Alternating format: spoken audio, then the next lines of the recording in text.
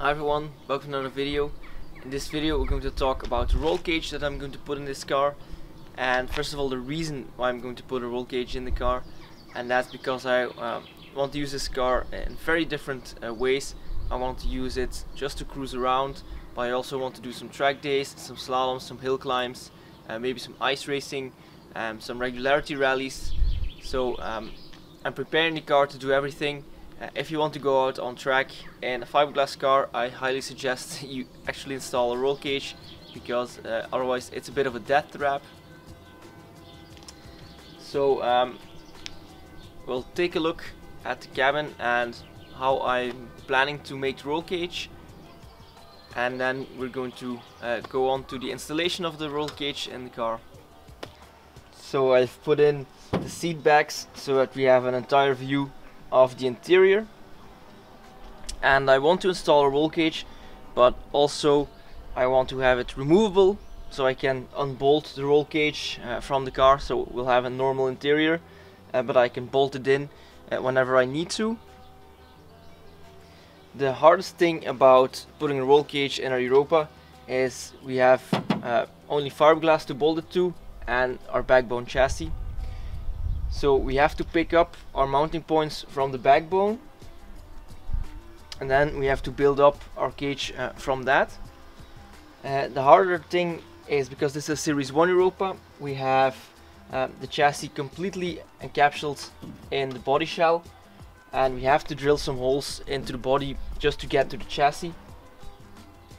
And also because the seat backs are the actual bulkhead, it's very difficult to get the roll cage there. I'll try to explain how I came up with the design of this cage. So we're using the FIA rules, so Appendix K, Appendix J for historic racing, just to get up with the design. So it specifies our tubing size, so we're going to use 38mm diameter with a 2.6mm wall, CDS. So it's seamless tubing with the specific strength measurements that we need. So we're going to use that. We're going to use the FIA mounting plates. So now we're going to actually design the cage, and I used a lot of different tools to measure everything. So I have an angle gauge that measures position, of course tape measure, and also an angle finder. The chassis runs through here, and then we're going to have a sill bar essentially, which will go from the footwell all the way in the sill to the other side of this bulkhead, and therefore I had to drill a couple of holes, one here in the front in the seat base. Here's a hole here which will get the tube to go through, and then one in the bulkhead. However, in this bulkhead there's also the mounting point for the seat belts, and it's a really big steel plate that's completely sandwiched in between a lot of layers of fiberglass in the sill and the bulkhead.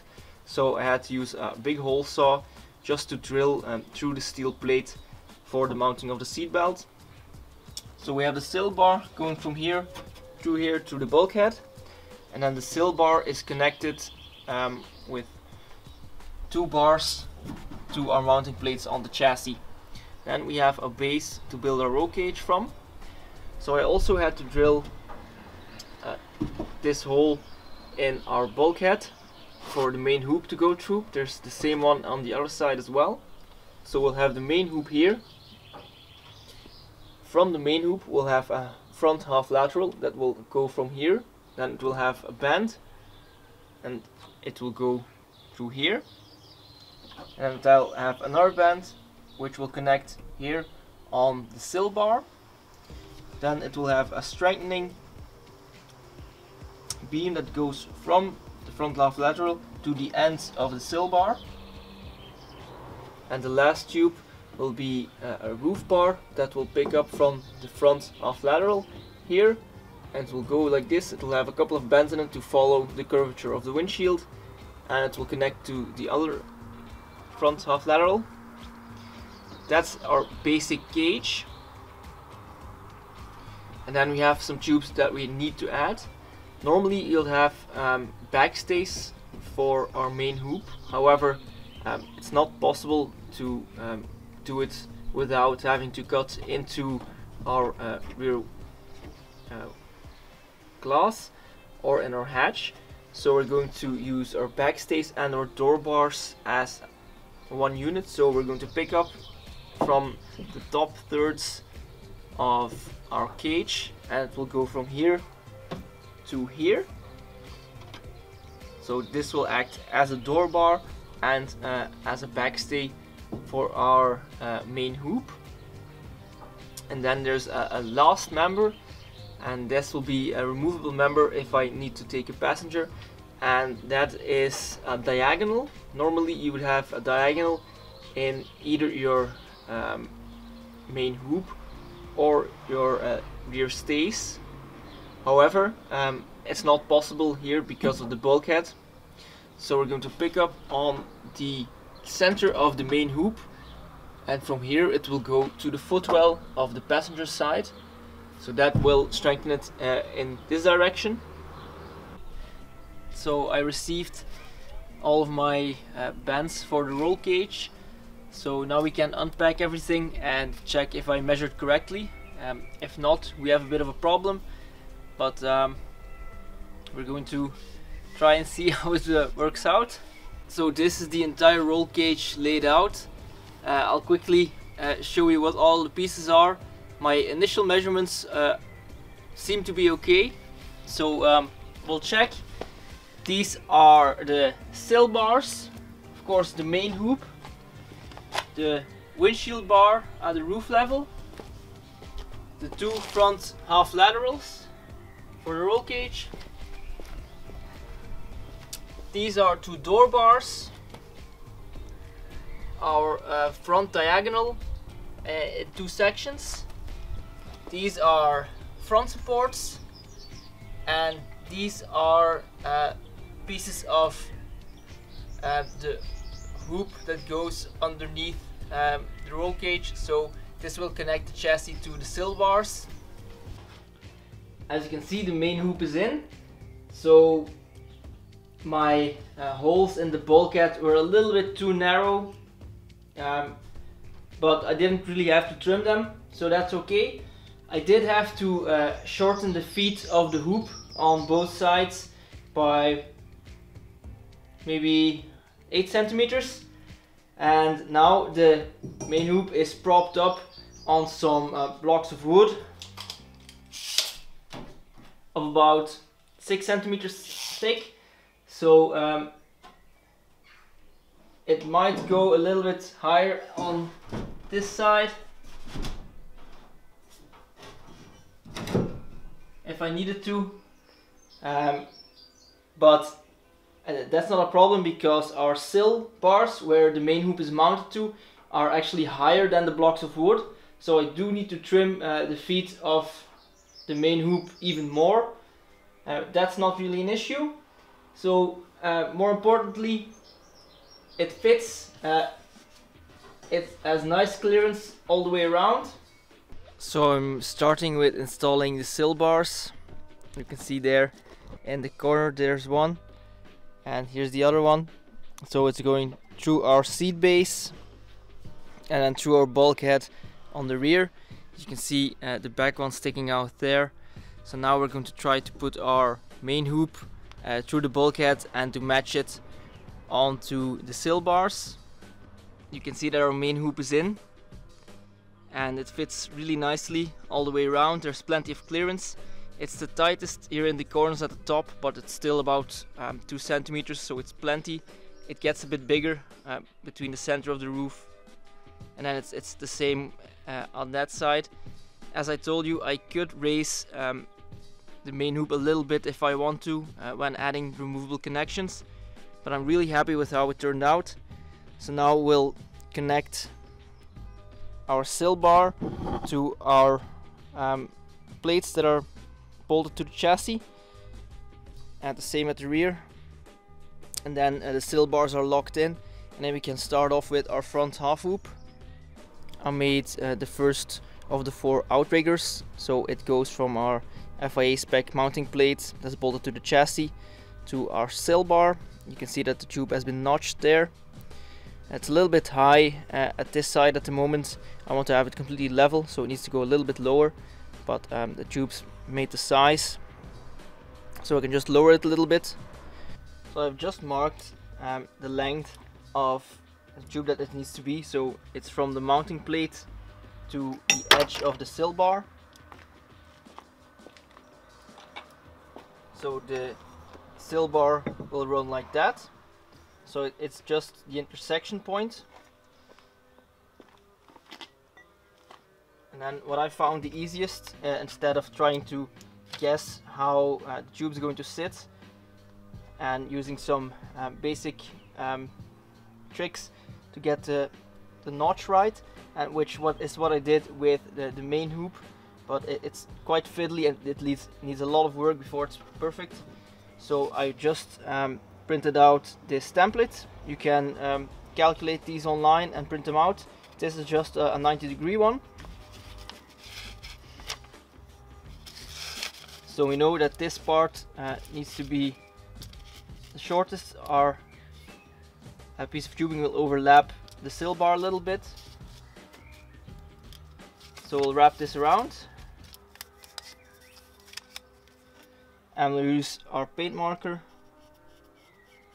just to mark out the notch.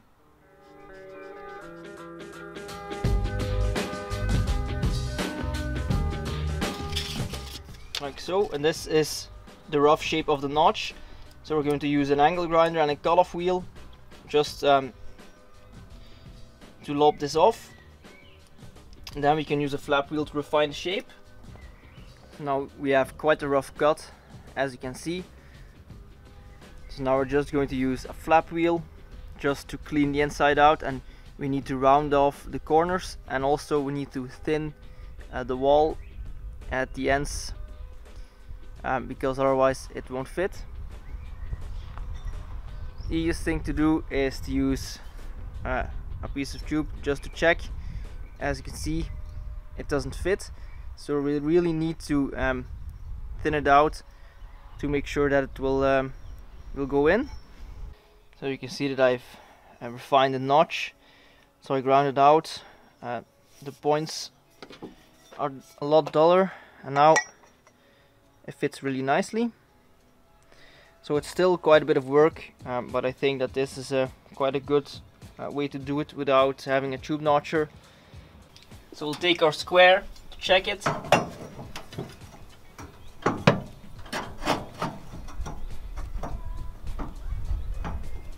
So that's square, and it will fit right on the center of the plate. So it can go a little bit further towards the front. However, I'll want left and right to be the same, and I don't want to be too far on the front on the other side, because otherwise it might get in the way of the pedals. So that's the front outriggers done. So this is our mounting plate for the rear outriggers. You can see that it's bent 90 degrees, so a section of the plate goes underneath, and this is because it has to have the same surface as the front ones to be FIA spec. I've started using the templates for everything, so I'm using my digital protractor to determine the angle, and then I go online and print myself a template. This one has been cut out roughly, so just the straight cuts, and this will get you quite close, but then of course you need to finish it. So this one I finished with the flap wheel, and it fits perfectly. This has an angle of 82 degrees. So now we'll fit this to the chassis. So we're going to connect the sill bar with our chassis plate, our mounting plate. You can see how well that our outrigger fits up to our sill bar. The front half laterals are a bit more difficult because they have two bends and there's a rotation between the bends. So it's in two different planes. So it goes in at roof level. We need to make sure that we have them the correct way up. we can check this because this bend is 145 degrees and this one 135 degrees. So we're going to mark that that's the bottom. You can see that our front half lateral of our roll cage is completely parallel with our A-pillar. It joins up at the roof and at the bottom at our sill bar. When you take a look at it from the side, it's completely hidden by the profile of the roof and the A-pillar. So this is how I like it, and I notched the tube to fit onto our sill bar and our roof. However, I'm getting a little bit ahead of myself because we need to use dismountable joints so that we can remove the front half of our cage, and this has several reasons. Firstly, I'd like to be able to remove the cage completely to give the car a more stock appearance, a more original look, if I'm not using it on a racetrack or a hill climb. Secondly, because of the vehicle inspection here in Belgium, so it's the Belgian equivalent of an MOT, you're not allowed to have a front cage. You can have a rear hoop, but not a front cage. So I do have to be able to take it out when I take the car for an inspection. So now I have to figure out what joints I want to use. Because I'm building the car to FIA spec, I do have to use approved joints. And there are a couple of methods to do this. You can have a slip joint, so a bigger tube that slips over the existing tube. You can have interlocking lap joints. You can have the saddle joints, and you can have a clevis type joint. I don't like the saddle type joints. I just don't like the way that they look, and you also have to have the tube at 90 degrees on the other tube, otherwise it's very difficult to work with that type of joint. The interlocking lap joints are really nice, but they're very expensive, and it's quite a lot of work because you do have to notch the tube, weld it on, cut it, put the lap joints in between and weld that on both sides, so it's a lot of work. I will probably have to use these on some places, but I'm trying to minimize this, and I'm thinking of using the lap joints on some places to get a little bit of rigidity in the base, and then using the clevis type joints on all of the outer sections. So I will obviously definitely use the clevis type joints on the door bars and our diagonal. I'm still debating on using it on the roof bar and at roof level. If I'm following the current Appendix J file for the FIA, I don't think that we're allowed to use those. However, the historic regulations are a little bit less stringent, so if I'm reading the regulations correctly, we probably can use these, but I'm still debating on what type of joints to use.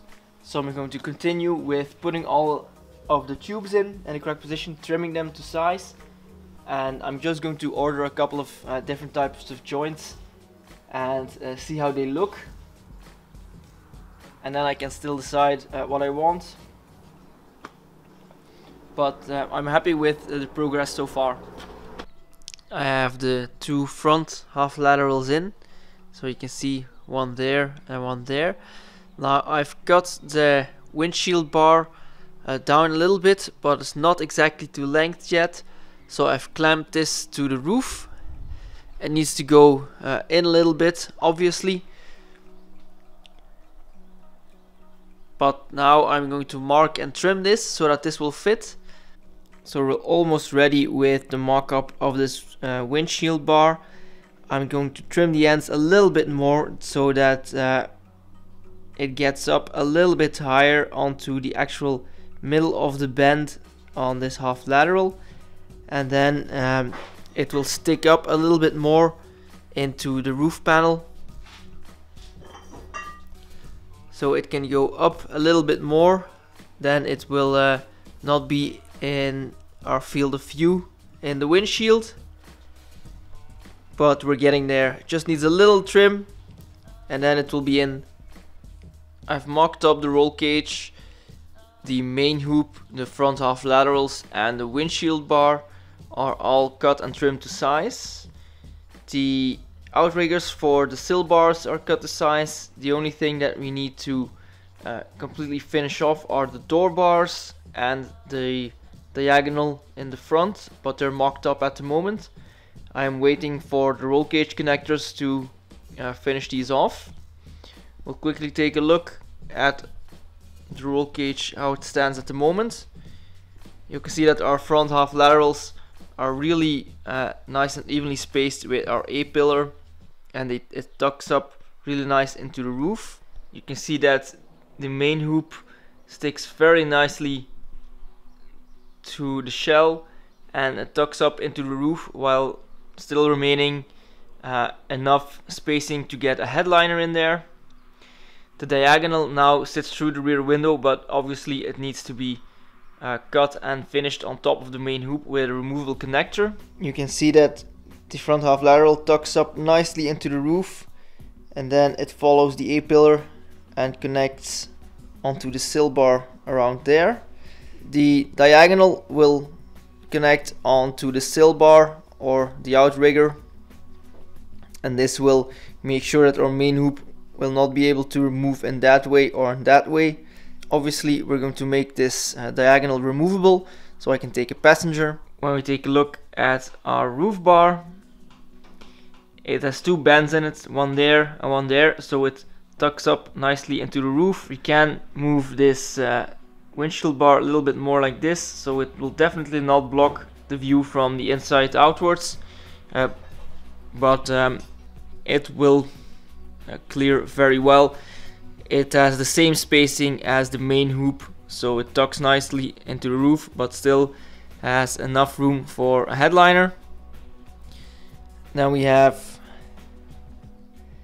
these door bars, so they'll probably go from here to here, and I'd like to have them a little bit higher, but then it's very difficult to get in and out because it is already a very tiny door opening.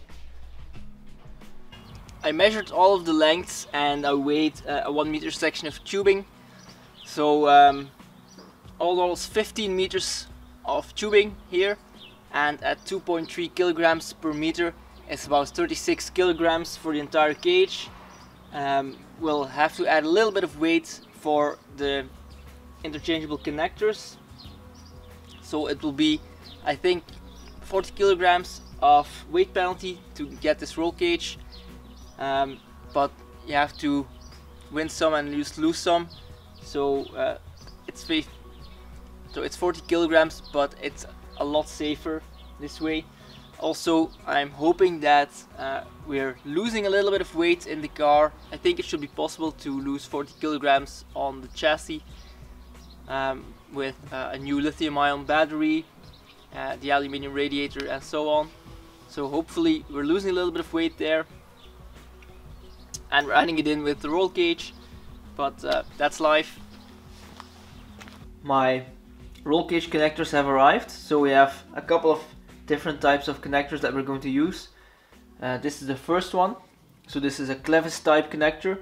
It's made by OMP and this is FIA spec. So this is a steel end that fits into roll cage tubing like this, so it needs to be welded in place. And then we have the connector bit that goes on the outside of the roll cage tubing. However, this piece has been made for 40mm outer diameter tubing, but with a little bit of effort we can make this fit on our 38mm tubing. So it's a little bit loose, as you can see, but if we put it in a vise and we pinch it a little bit, it fits perfectly. I've tried it with another set.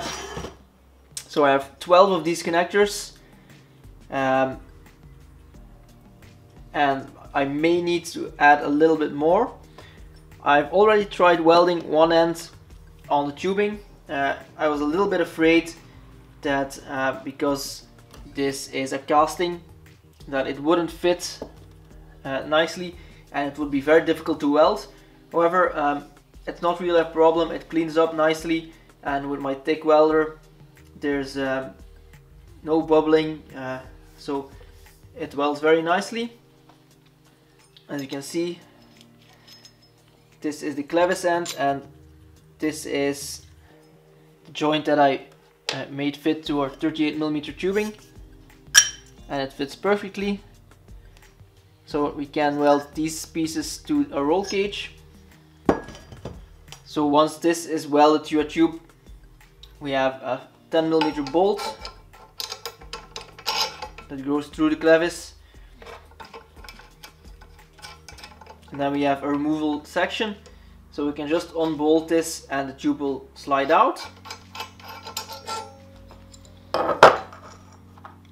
The other type of joint is this. This is a section of seamless tube, roll cage tube, but this has a bigger inner diameter, bigger outer diameter, and this slides on our 38mm tubing, and it sits nice and snug. We have to drill holes in this to make a connector sleeve so that we can cut the underlying tube into sections. So we have two possibilities. Either we use a 10mm bolt here and one here, so two 10mm bolts, or we can do a cross hatch pattern, from two from the top and two from the side, so 4 8mm bolts to connect this. We will use two 10mm bolts in our sill bars, just because it's the only way that we can take the bolts out, because we cannot reach from the top because it's underneath the seat. And on the main hoop we'll use the crosshatch bolts, because it will give a little bit more sturdiness. In some directions it may rattle a little bit less. We're going to try to mock it up completely, see if everything fits. If we need to add a little bit more connectors, we will. However, I'm quite happy that these fit nicely and that they weld okay. So that's the hardest thing that I'm happy with. I drilled all of the sleeves to the holes that we marked earlier. So this is a sleeve for the M8 bolts. This is one for the M10 bolts. So what we're doing here is we're making our sill bar, a two-piece sill bar. So this is the longest section. It goes underneath the seat, right up to the main hoop. And this is the front section. So essentially I marked all the holes, made sure that it all lined up. Then I cut the sill bar into two. So now I'll see how this all connects. So we'll install the bar like this. Then we can put in the front section and it should line up. And then we should line up all of the holes. And then we have M10 bolts. So these are ISO 8.8. This is the right sill bar, so the bolts will go in from the inside. This bolt will go underneath the seat, so you can access this from the hole under the base cushion. I'll weld some M10 nuts on the sleeve. That way I don't have to get the nut on there underneath the seat. It is possible, but it's a really big faff. So we're going to try it make it as easy as we can. Like this.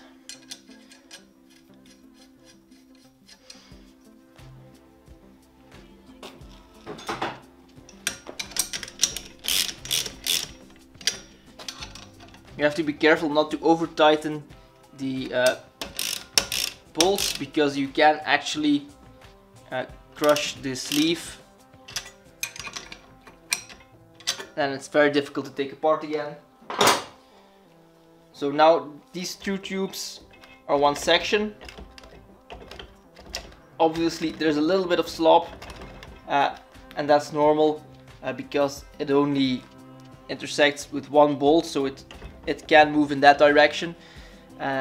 On the sill bars, I could only use this design because underneath the seat's about there, so I cannot get a bolt out this way, and you have to choose to be either one M10 or two M8s, and I couldn't get the M8s to work underneath the seat. I just couldn't reach it, so this is the only design that I could use.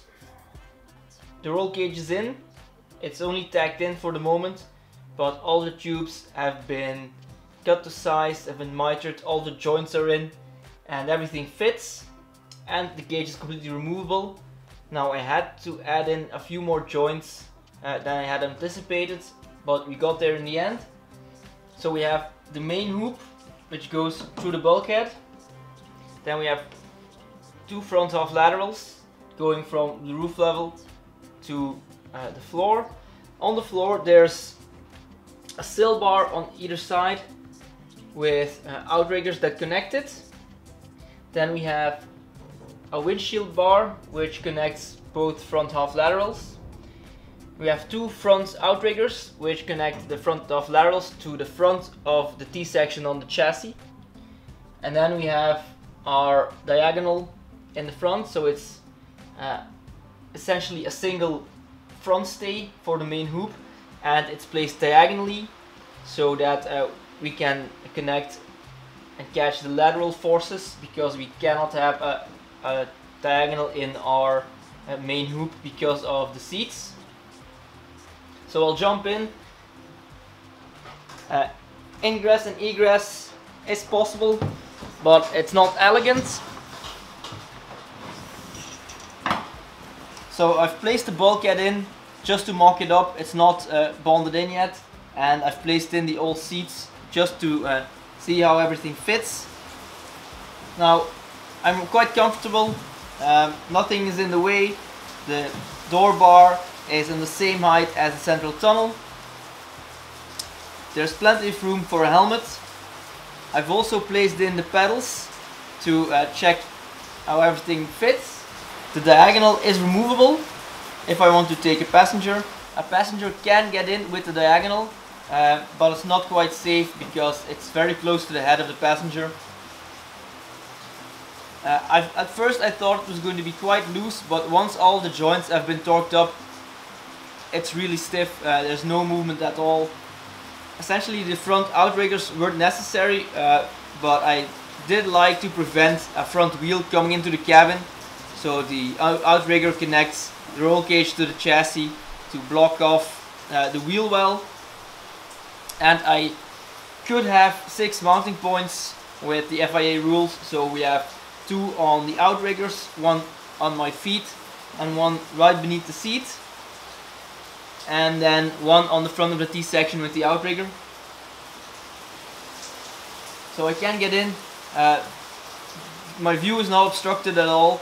This one is really parallel to the A-pillar, and this one is tucked up into the roof, so you're not losing any visibility.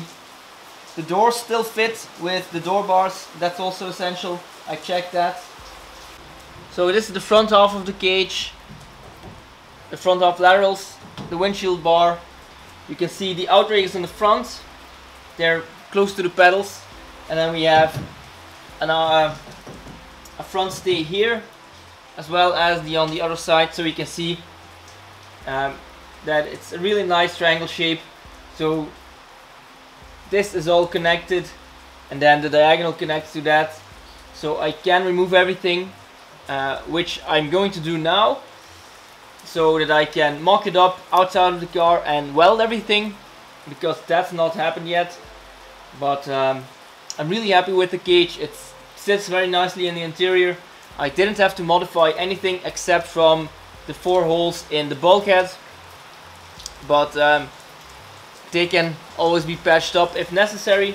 But I can take the roll cage out, run it as standard without any roll cage, because the roll cage does have a weight penalty.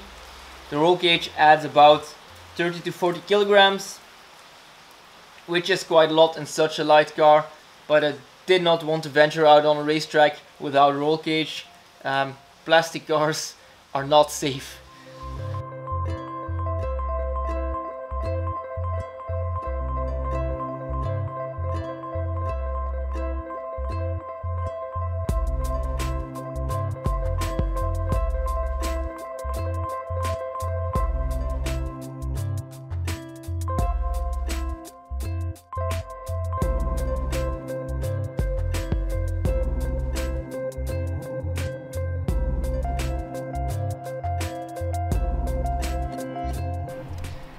So this is the end of this video. I hope you enjoyed it.